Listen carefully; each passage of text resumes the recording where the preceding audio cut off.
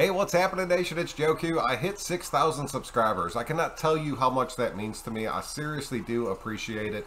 I have been grinding out videos over the past few years, and I honestly never thought that the nation's voice would become what it is today. I know I have a ton of new subscribers, but I have dudes that have followed me since my very first show, and I cannot tell you how much that shit means to me. When I first started off doing this, I was really just doing live shows, just constantly back to back to back, and I had a few guys that would always show up, catch up in Oregon. You have no idea how many times I did shows to where it was just those two guys in my comment sections. That shit lasted for like 3 or 4 months. But just them being there and me having a chance just to talk Raider football with just a few other people is all I ever wanted out of this channel. And the fact that it's become what it has blows my fucking mind. And thank you so much for that. And I know I have pissed off a good bit of people over the past few years, and I'm not going to sit here and apologize for it. It is what it is.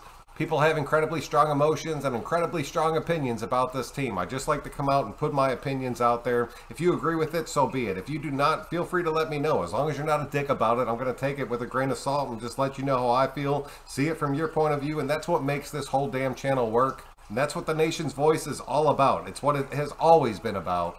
I do my damnedest to avoid the rumors. I do my best to avoid all the bullshit that you just hear from the talking heads on a regular basis. Just try to stick with the facts that are actually happening on a day-to-day basis. Instead of just diving into every article and every story that I read. I passed that shit a long time ago. I have a lot of respect for the people that do it, because it is a true grind to bust out videos on that regular of a basis. But I've said from the start, I am not a Raiders YouTuber. I'm just a guy sitting in his basement that likes to talk about Raider football. Nothing more, nothing less. And I know that I built this channel off of the actual live shows that I did do, but my schedule just does not allow that shit right now. I would love to get back into it. I'd love the way that my live show was set up. But I was screwing around with my little cutouts, and I did come up with an offense and a defense that I did want you guys to check out. The offense is pretty basic. It's pretty much just a little pro form that I wanted to put together. But I wanted to put Waller as one of the outside wide receivers. I know we saw it a few times under Gruden. I just want to get your guys' thoughts on it. Do you think we will continue to see this under Josh McDaniels? I know this is an extreme mismatch on the outside.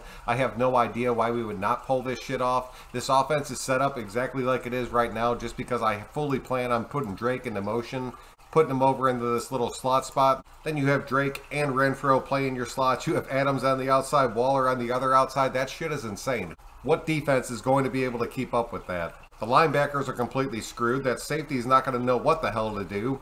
And if you cross Drake and Renfro, one of the outside receivers is going to end up breaking deep. And Waller in a one-on-one versus any corner in the NFL is a win for us. I honestly thought it looked pretty sick. You could still motion Drake and run out of this to Jacobs.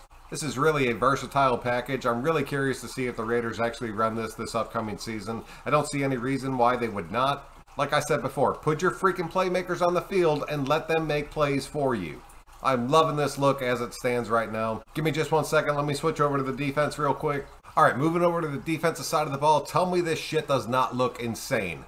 I know I'm going to catch a little bit of hell for this, but I still truly believe in my heart that Mullen and Rock Ya-Sin are going to be our starting outside cornerbacks. I wanted to get Everett mixed into this defense. I wanted to have Hobbs on the field, and I wanted to have Merrick playing that top safety. Got Diablo and Brown playing the outside, and then I have Abram just playing the headhunter predator position that he truly belongs in.